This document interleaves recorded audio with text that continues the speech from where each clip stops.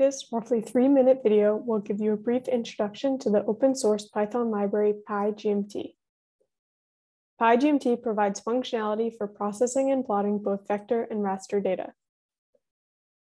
PyGMT is designed for integration with the scientific Python ecosystem. PyGMT supports operations on tabular data stored as NumPy ND arrays and pandas data frames, geospatial data stored as GeoPandas geodata frames, and raster data stored as X-array data arrays, in addition to standard file formats. PyGMT provides these capabilities as a Pythonic interface to the generic mapping tools, or GMT, which is a feature-rich command line toolbox with over 30 years of continuous development that is widely used across the Earth, ocean, and planetary sciences and beyond.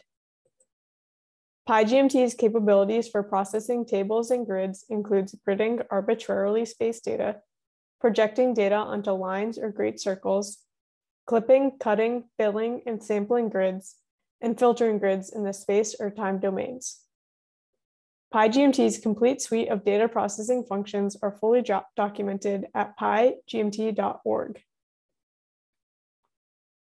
PyGMT's data visualization capabilities are accessed through its figure class, which provides methods for projecting and plotting grids and images, creating 3D perspective plots, plotting velocity vectors, plotting earthquake focal mechanisms, and much more.